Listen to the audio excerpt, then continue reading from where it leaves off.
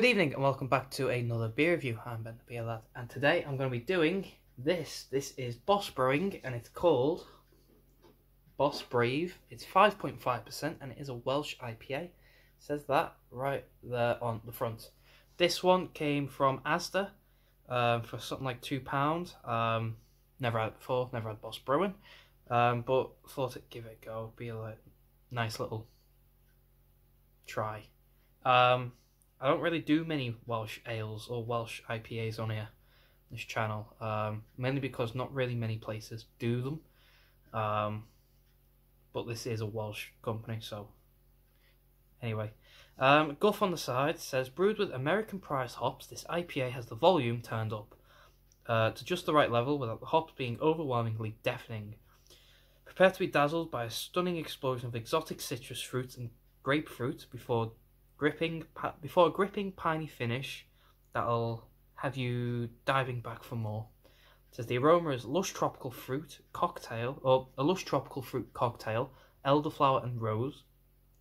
The flavour is zingy grapefruit, zesty citrus, a spicy and piney kick to finish, and then it says perfect with your favourite Indian curry takeaway, a meaty burger, fajitas, and a lemon tart. Oh wow, actually, okay. So, it says to enjoy, stand this bad boy in the fridge for 1 to 2 hours before pouring, or drink from the bottle like a boss. I'm going to drink in my glass because I want people to see what it looks like. I want to see what it looks like, but it's not been stood up like that. It's been like that. And I pulled it out, and I seen a massive chunk of something at the bottom, so it should be interesting. It's gluten-free and vegan-friendly, which is always nice. There is a double IPA, they're promoting their own stuff. I'm just going to say what it is. It says, try our double IPA, Boss Black, fluffy, very own brewer dog. There. Apparently they've got their own dog. And then, yeah. Anyway, that's all the guff. Best before is some dodgy, I can't read it.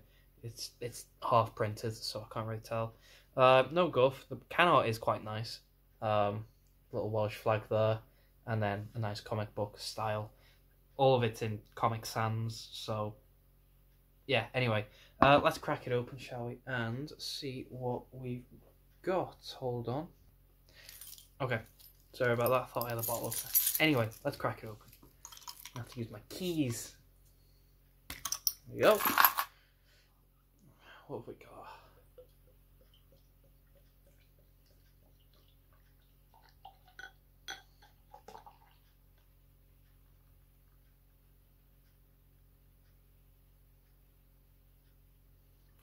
Put that back there.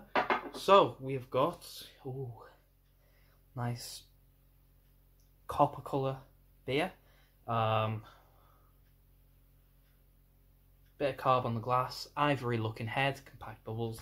Looks like the business. So let's get a smell and see what we get, shall we? It smells like an ale. It smells like a real ale. There is elderflower in there. Not an overpowering, but there is elderflower in there. What did they say was in there? Lush tropical fruit cocktail. Yeah, can't really smell that. It smells like a proper real ale, something you get in a proper pub ale. Like Witchwood, something like that. But it does have an elderflower hint to it. It smells nice. Mouthful of body and carb.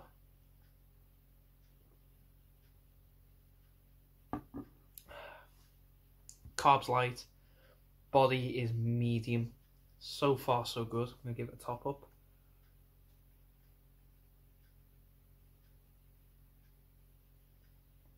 Interestingly enough, there's no floaters, which surprises me because there was, I swear, there's a massive chunk about the size of my nail just floating around the bottom. Anyway, big old taste. Cheers.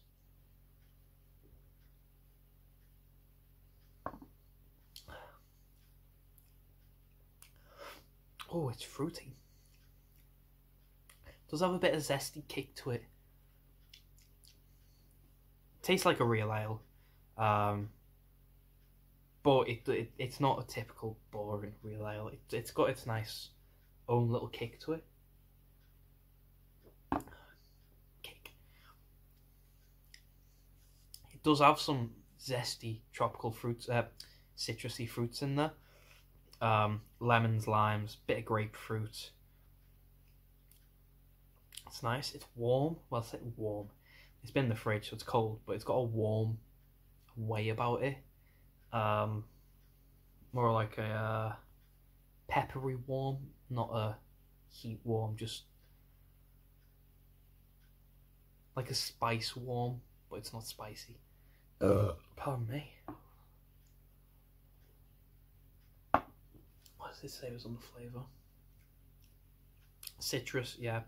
Spicy, yeah. It does, it has that spice to it. Nothing, like say, overpowering. Nothing like, what was it, that one?